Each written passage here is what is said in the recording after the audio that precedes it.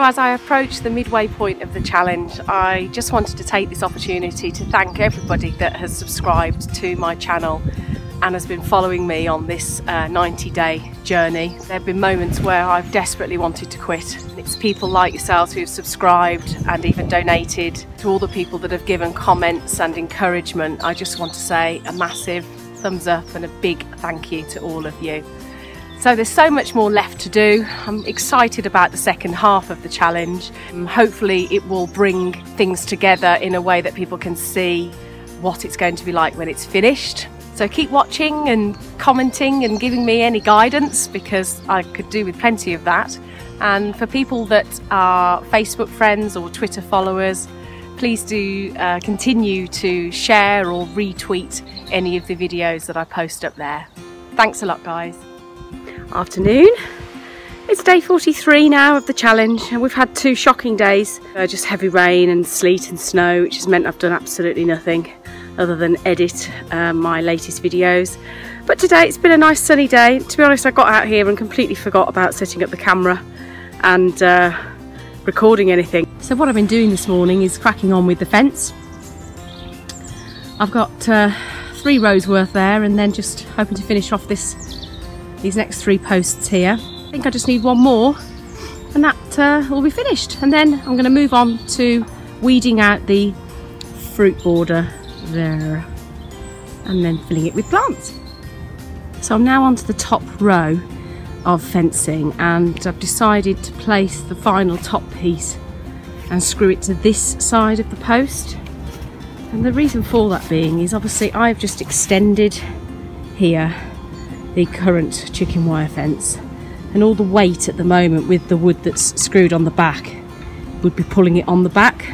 So what I've done for the top piece is I've just draft screwed it on this side just to see if it looked okay, which it does, and it will help even out some of the weight if I put a slightly fatter piece across the top bit.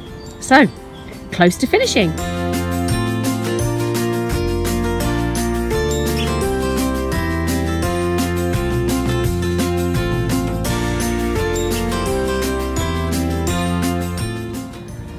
Yay!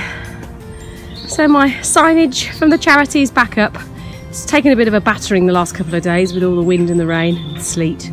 But as you can see, the fence line is nearly done. I do need to do this panel here and this panel to completely seal it off from the dog. But I think it's worked out quite well. Really pleased with it.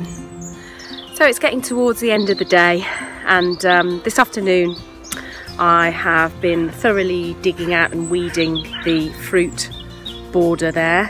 What I'm going to do now is mix in some compost, mix all that nicely together, and then finish off by planting the raspberry and blackberry bushes that I've got stored in my greenhouse at the top of the garden. Adios. Hi. Well, I've definitely suffered from a bit of lack of motivation over the last 2 days. The weather's really starting to get me down. I feel like I'm never ever going to finish this on time. So it's been really nice today to weed this border here behind me, the first fruit border, and actually be in a position to plant something. And I'm hoping this will give me a bit of a lift and a motivation to keep on keeping on and to finish it. So the first fruit that I'm going to be planting is, all of these are from Morrison's, is an autumn raspberry, Autumn Bliss I think it's called.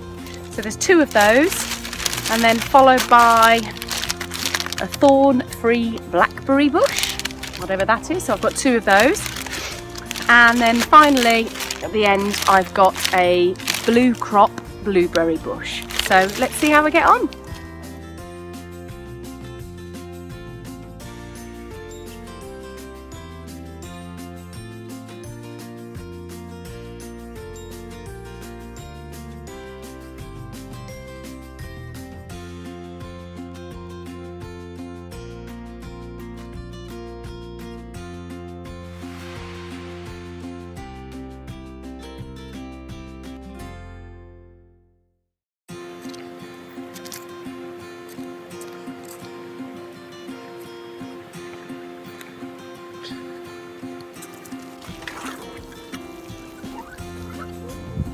Yeah. Yeah, 2 seconds.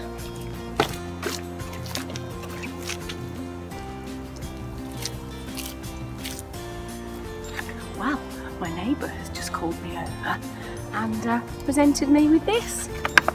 Oh, bottle of booze. Just for doing her mum a good turn. Oh, it's good, isn't it? I shall drink this tomorrow night.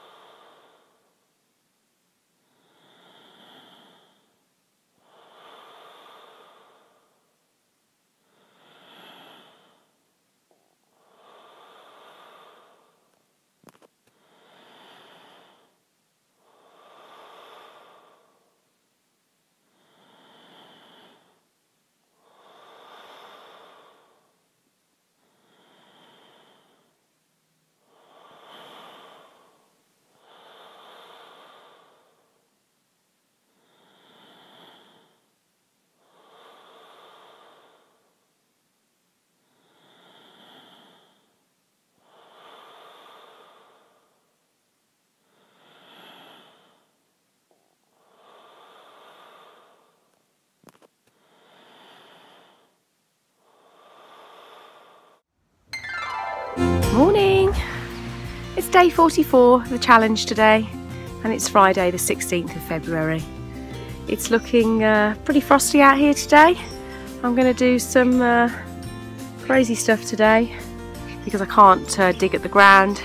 I'm going to start clearing out this dump of an area. It's a former greenhouse that obviously came down with some kind of weird storm, I think, so the neighbours tell me.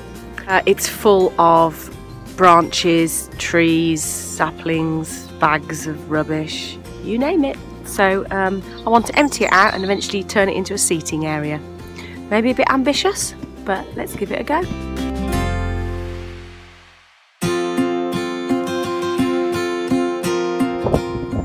Greetings all, it's day 45, officially halfway through this 90-day garden challenge, and as us women are able of doing on a regular basis, I've changed my mind about some of the design. The bed behind me, you can see I've already started to dismantle it.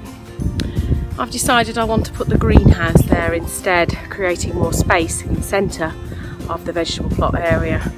So today I'm going to be moving the cuts of wood that I'd already made and putting them into other uses.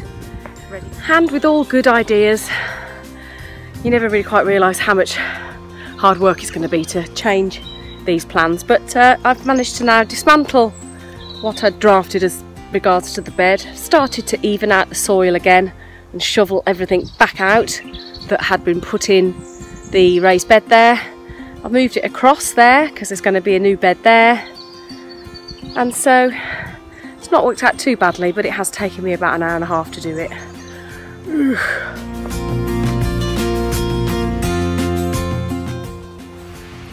Hello there!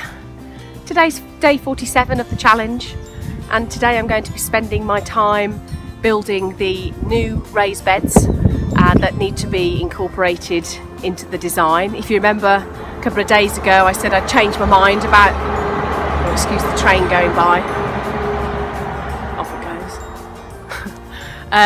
I'd said that I'd decided to redesign the plot slightly. It's resulted in quite a bit of rework, but hey, that's life. So if you remember, I'd said that I was going to plant a fruit tree here behind me in this round bed that I'd created out of bricks.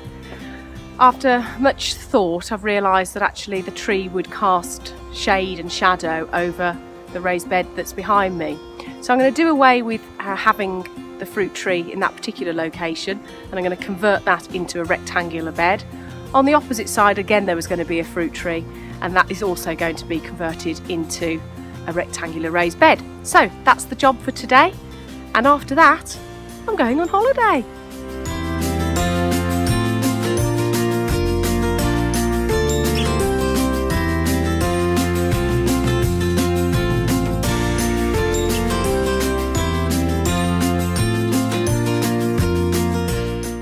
So So that's the first rectangular bed put in place, mostly made by wood I'd previously cut for the L-shaped bed.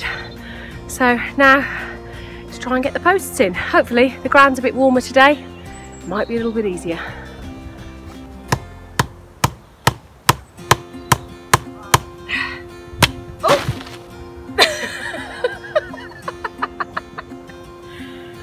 Oh gosh, that's the second hammer to bite the dust.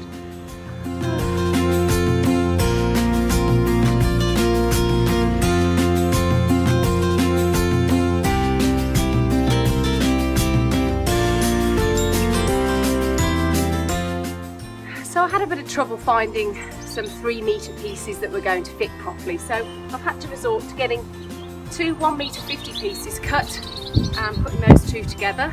And now I'll try and do the same again to make the second layer. Well, I'm about to sign off for a week now. I'm off on a skiing holiday with my little daughter and a couple of friends, and I feel quite happy with how things have finished off this week. I've managed to complete most of the redesign work and remove one of the L-shaped beds and put 2 rectangular beds in their place. Had a good tidy up of the plot and cleared the decks a little bit so that when I come back off holiday I'll be feeling fresh and recharged to carry on.